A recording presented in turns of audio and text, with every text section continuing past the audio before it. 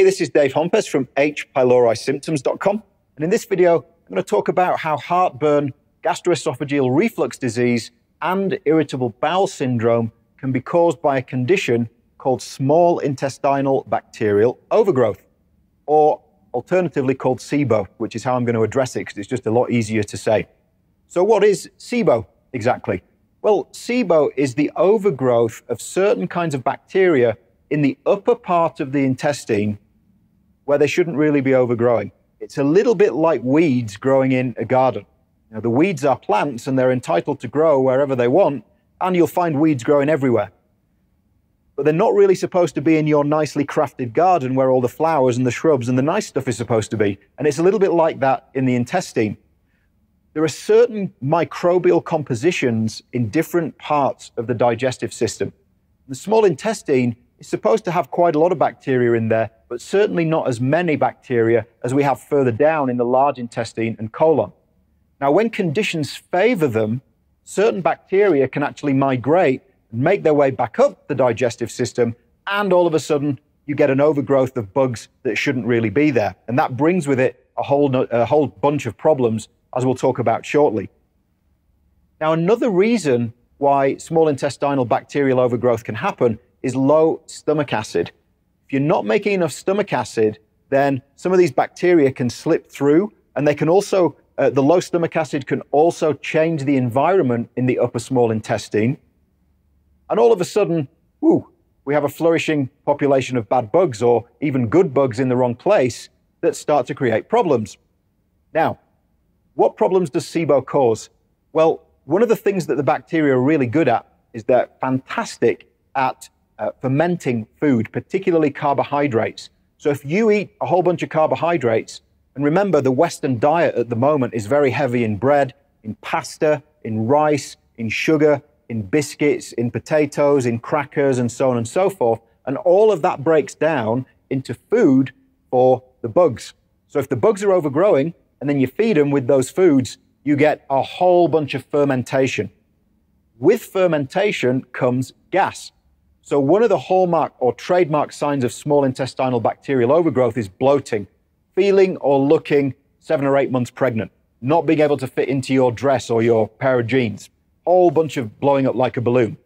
That brings with it other problems, because the increased pressure in the digestive system and in the abdominal cavity in general can actually push things up, which creates heartburn and gastroesophageal reflux disease, and it can push things down, creating loose stools, diarrhea, and what have you.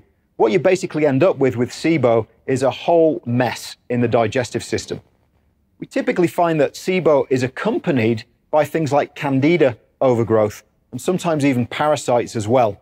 And furthermore, many people who have the stomach infection H. pylori also have SIBO, because the H. pylori helps to lower the stomach acid in the first place, which is not a good thing to happen.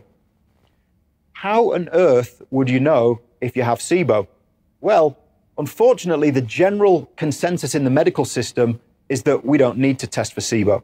What we're going to do is send you home with a diagnosis of gastroesophageal reflux disease and/or irritable bowel syndrome.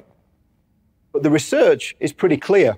A study by Dr. Mark Pimentel showed that 78% of all the people he tested who had irritable bowel syndrome also had SIBO.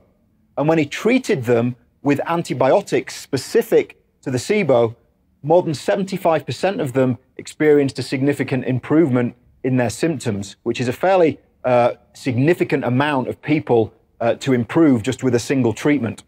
So why don't doctors test? Well, one of the reasons they don't test is that they're just too busy.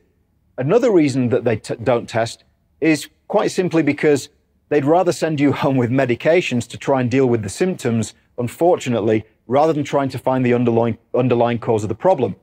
When we test our clients and patients with a combination of stool testing and a test called organic acids, we're able to detect SIBO, parasites, candida, H. pylori, and digestive weaknesses such as low pancreatic enzyme levels, all of which are very important in the symptom pattern of heartburn, acid reflux, and irritable bowel syndrome. And we find time and time again that we agree with Dr. Pimentel's research and that basically, as soon as we help people deal with the chronic infections or the bacterial overgrowth and what have you that they have in their gut, then they start to feel better reasonably quickly. If you would like to know how you can actually get accurately tested for all of these bugs that I'm talking about in this video, then please visit my website, hpylorisymptoms.com. You'll find a ton of information at the website on how these bad bugs cause symptoms, the specific symptoms that they do cause within the digestive system, and how some of those digestive problems can escalate and begin to cause problems elsewhere in the body as well. So if you'd like some further information, as I say, it's hpylorisymptoms.com. My name is Dave Hompes. I'd like to thank you very much for watching this video, and I'll catch you again very soon. Thanks a lot.